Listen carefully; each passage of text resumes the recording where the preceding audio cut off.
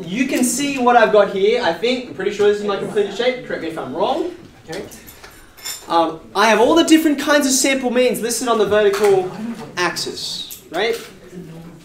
You can see my range is from 1.5 to 5.5. 1.5 is the lowest I can possibly get, because those are the smallest two numbers in my population. 5.5 is the biggest for the reverse reason. Okay? And there's the distribution. And one of the lovely things about this is if you just turn your head a little bit, surprise, surprise, the normal distribution, because that's exactly what you get whenever you look at a population and there's some element of randomness in there. So, the last thing we now want to work out is, and it's the most amount of work mathematically, but you guys can do it, is now I want to work out, I just have enough space to squeeze it in over here. You've worked out, number one, all the samples. Number two, you've worked out the means for all the samples, the sample means. Okay? Number three, you now have a picture of what they look like, what the distribution is. Okay? Fourth and last, I know this is going to sound confusing.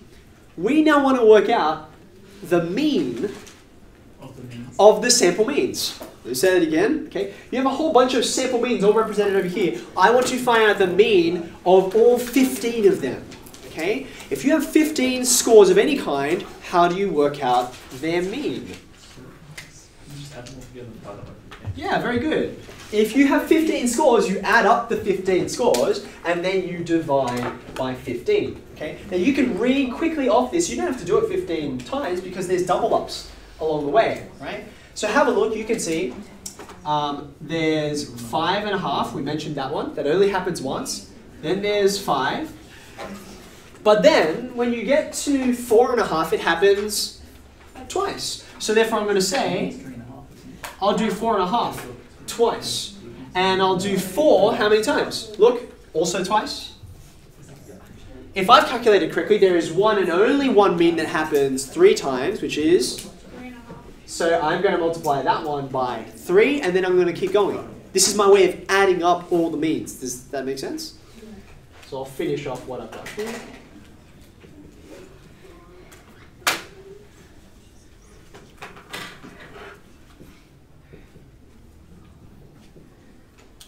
Now, I've added up all 15 by the time I hit equals on the calculator there, but I want not the sum of all those, I want the average, the mean of all those. So what am I going to do? Divide by 15. Don't forget, it's the whole thing, the sum, right? Whoops. There you go. Okay, so go ahead. Yeah, so 3.5. Yeah. Now, I just wanted you to make sure. Now, remember, this is the last thing I'm going to say, and we're going to get going on 11A. Remember, we observed when we turned our heads sideways. Oh, this is the normal distribution, isn't it? The normal distribution. I want you to think all the way back to the start of DS5. I introduced the normal distribution, and I said it had a bunch of characteristics. Do you remember what the characteristics were? Some are easy to remember, and some are hard. Okay, so you went straight to the hard one. Well, the one that's relevant, so good job. Okay, we said this is the normal distribution. Number one, it's symmetrical. Okay. Number two, it's got that bell kind of curve shape, right? But one of the things which is not mentioned frequently is on a perfect normal distribution, the mean and the mode and the median are all the same value, right? And you guys can all see this is obviously the mode. Look, it happens the most frequently, right? Why is it the median? Why is it the median? Look, it's right smack bang in the middle, right? Which means that even without computing, because it's the perfect normal distribution, you can know the mean, mode, and median are all 3.5.